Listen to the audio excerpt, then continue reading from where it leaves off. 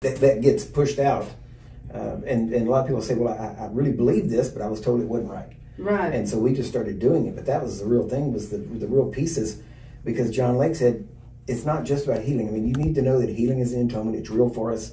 It's for today. But really what he did was he taught people who Christ was in them and who they are in Christ. That's the real essence. Oh, yes. When you know that, everything changes, because then it's not about how do I pray, what's the magic words that make it happen, what's the formula. It's not that at all.